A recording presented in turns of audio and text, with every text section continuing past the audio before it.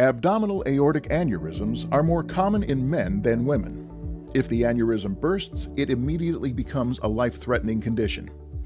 At Desert Regional Medical Center in Palm Springs, Dr. Anna Gasparyan explains what an abdominal aortic aneurysm is and some possible risk factors.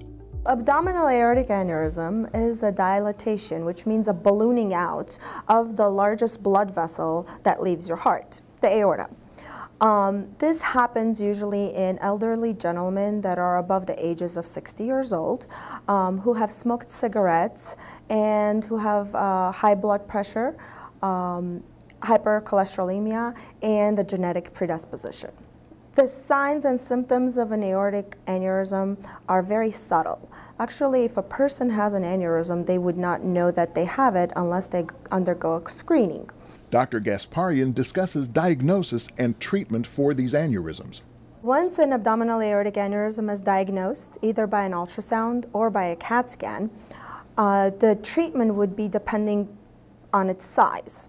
Surgical repair could be two kinds. There's a minimal invasive method, which is done endovascular, where small little cuts are made in the groin arteries and a stent is inserted into the aorta to cover the aneurysm, and this is all done under fluoroscopy. The second option is doing open surgical repair, where it's a large cut in the abdomen that is from the sternal bone all the way to the midline of the abdomen, and where the aorta is opened and surgically fixed by the surgeons.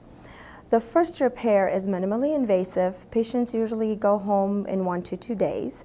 Whereas the open repair, the patients end up staying in the ICU about 3 to 4 days, followed by an in-hospital stay for about 6 to 7 days, after which they of course follow up, but not as intensely as they would with the minimally invasive repair. This is a model depiction of what an abdominal aortic aneurysm would look like. This is where the blood would fall into the aorta. These would be the renal arteries right here, and here is the bubbling of the aorta in the infrarenal position beneath the renals before the iliac arteries. We repaired the abdominal aortic aneurysms using an endovascular graft in the minimally invasive method, where small little cuts are made in the groin arteries. A stent is then inserted into the aorta.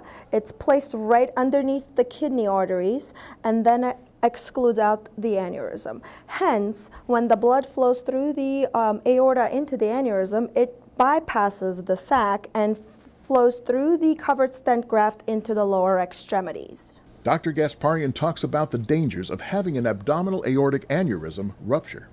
Once the aorta ruptures, this becomes a medical emergency. Only 1 out of the 5 people that make it to the hospital actually survive. Knowing the severity of how emergent the situation is, if a person experiences signs or symptoms of a rupture, they should come to the emergency room as soon as possible.